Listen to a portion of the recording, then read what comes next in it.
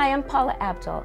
I'm an entertainer who lives in Los Angeles, and I am committing to keeping the Shabbat project and uniting with Jews around the world on October 24th and 25th.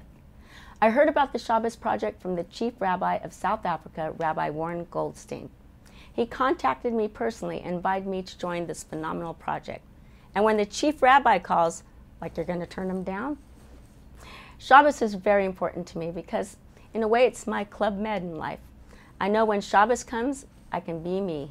No paparazzi, no invasion of my privacy. I can always look forward to the end of the week and say, thank God I have Shabbat. I think this project is a wonderful initiative because we're living in a world that social media and our jobs pull us away from the most basic human comfort zones, being with family and enjoying human company and connecting with God without the interruptions from the phone or the TV. The Shabbat project brings everyone back to their inner happiness. It brings Jews together and it preserves our traditions. It preserves our family and it preserves our sanity.